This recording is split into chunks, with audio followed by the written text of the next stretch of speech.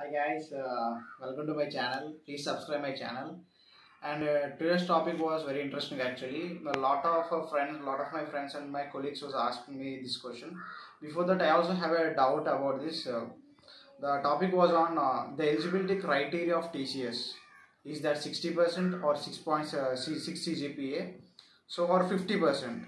Lot of people are asking me that you are selected in TCS, right? What was your criteria, or what was the minimum percentage of TCS? So I also have a doubt. So before, I also have a lot of doubts that what was the correct eligibility criteria of TCS. So when I was joining, right now I was an employee in TCS right now. So I will be knowing the correct eligibility criteria of TCS. So when I was filling the documents, TCS sent me a short mail regarding the eligibility criteria. So I will be showing you the exact mail which is I got from TCS. So I will be showing you, so you will have an idea about it. What was the exact thing of eligibility criteria of TCS? You know, you see a lot of YouTube channels, and you'll be seeing a lot of in Chrome also you'll be seeing a lot of information regarding the TCS eligibility criteria.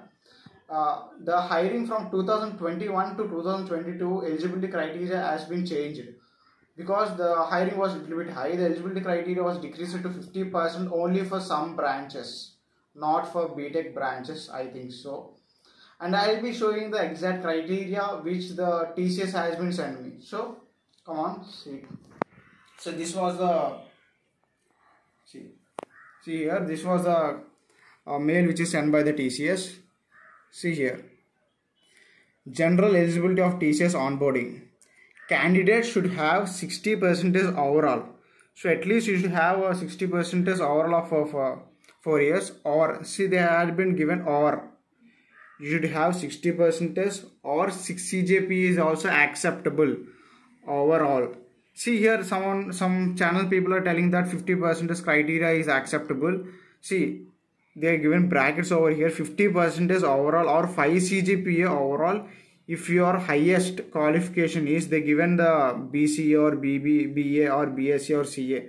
I think these branches are eligible for the 50% criteria, and BTechs and other people are eligible for the 60% or 6 CGPA criteria. So for 10th class, see here the education gap. A lot of people was asking about the education gap also. Please let us know in advance if there is any gaps more than 24 months from your 10th or higher or intermediate. So you should not extend 24 months of gap from the 10th or the inter which you are completed your graduation. So this was the, after that there will be BGC verification. I will be going to that. So I think you got a clarification regarding the thing which TCS have eligibility criteria, because a lot of people have searched in Google, and a lot of comment section in YouTube also. There are a lot of comment section. They'll be commenting that my percentage was 59 or 59 point something or 57. You have a 6 point CGPA, then you are acceptable according to the TCS eligibility criteria from 2021, 20 and 21 batches, and 22 also. The eligibility criteria has been changed to 50% also. Please, if you have 6 CGPA, you are eligible for TCS.